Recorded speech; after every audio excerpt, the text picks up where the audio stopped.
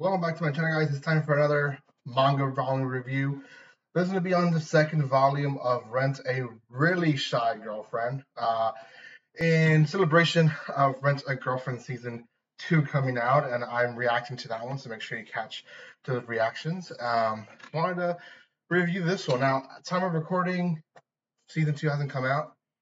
Probably when this is posted, it's been like 2-3 weeks since it's been out, so let's just review a little bit. Now, when this manga itself or volume was finished, it does say here in the back that the writer was just finishing volume 19 of Rent a Girlfriend.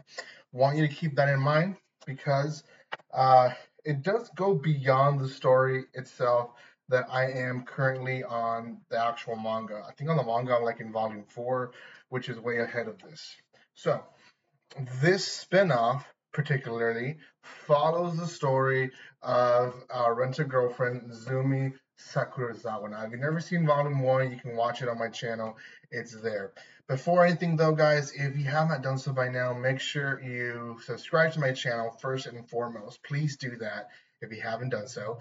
And then comment, like, and share. That just helps tremendously as well. Thank you for those that have been regularly watching my videos. Yes, I am basically back to posting stuff. Money is still tight, but working as best as possible to get things through. So, Rent a Really Shy Girl, again, is a spinoff of Rent a Girlfriend, and it's actually pretty well. It does follow a little bit of the stories that we get from Rent a Girlfriend, and one particular is going to be basically half of this series, of this volume, sorry, and that is because Zumi has a secret um, date with someone who she's going to practice with. Chizuru Mizuhara basically went out of her way and found someone that Sasumi can practice so she can get her shyness out of the way. And this is Kazuha, which is the main protagonist in Rent a Girlfriend. So we do get a little bit of the story from the other series in here. And essentially, they go on a date and we get the perspective of Zumi. And Zumi essentially is nervous as she can be, but she's trying her best to basically be the best girlfriend for Kazuha. And Kazuha, as you can, if you guys have seen the first season or we read the volumes, ends up actually at one point ditching her for Mommy, who shows up very rudely and trying to like figure out why he's with her.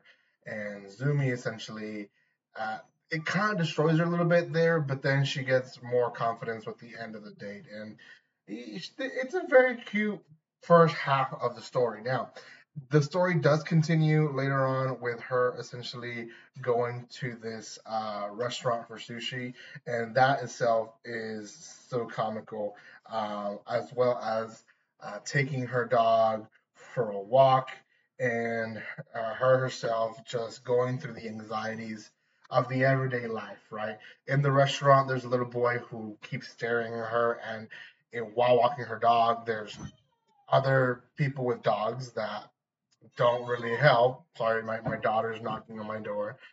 And then there's also the anxiety of older kids and younger kids running towards your dog and thinking it's the cutest thing in the world. So there's a lot of struggles there, obviously, for someone who is socially awkward. The volume itself ends with her going on a girl date with, or not girl date, but friend date with Miss Mizuhara, which is our protagonist essentially in the Rent a Girlfriend series. And Mizuhara kind of helps her through it and essentially ends up being kind of a birthday gift situation where Mizuhara is helping Zumi through her stuff, but also celebrating Zumi's late birthday.